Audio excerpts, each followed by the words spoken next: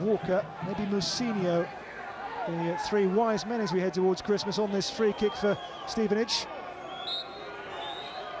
I think Walker's the most likely here. It is Josh Walker! He's hit the post, it's gone in. A debut goal for Josh Walker as Stevenage take the lead. Came back off the post and then flew across the line.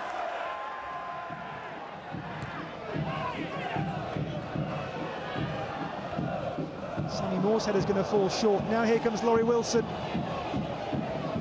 Here comes Stevenage. Laurie Wilson shot deflects, and a good save too there from Brown. Had to get back and readjust his balance and footing to make the save here from Laurie Wilson.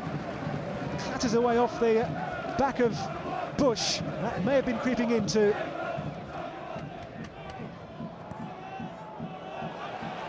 This is Danny Kedwell.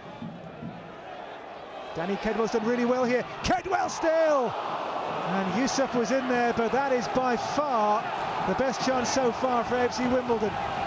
Kedwell's strength there and sheer endeavour and industry, and smuggled away by Ronnie Henry.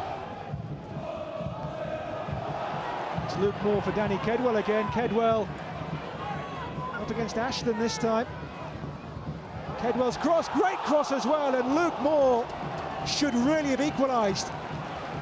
What a chance this was for Luke Moore, and doesn't he just know it?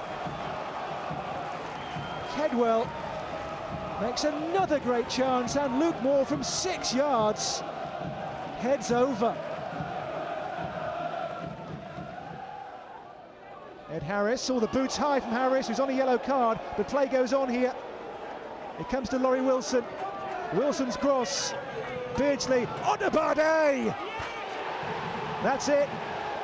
Yemi Odubade makes it 2-0 for Stevenage, his second goal only this season. And the Nigerian-born striker might just have clinched for the third time ever a place in round 3 for Stevenage. It's a long way back now for Wimbledon. Odubade doubles the lead for the League 2 team. Well, Ed Harris has been sent off for this in the build-up to the second goal. It was a high challenge, it was uncontrolled, and a yellow card from the first half as well, and that is deemed enough to get him sent off, and the Dons 2 goals down and now a man down as well.